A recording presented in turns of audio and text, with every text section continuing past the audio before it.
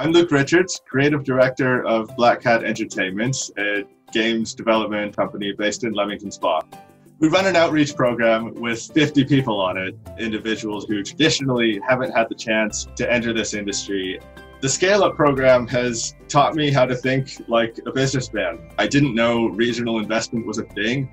I didn't know what angel investment was because I don't come from the kind of background where you would hear about such things. I would have had no chance of joining the scale-up program if it wasn't fully funded. I get sessions that would have cost thousands of pounds. I get one-on-ones with a world-class lawyer.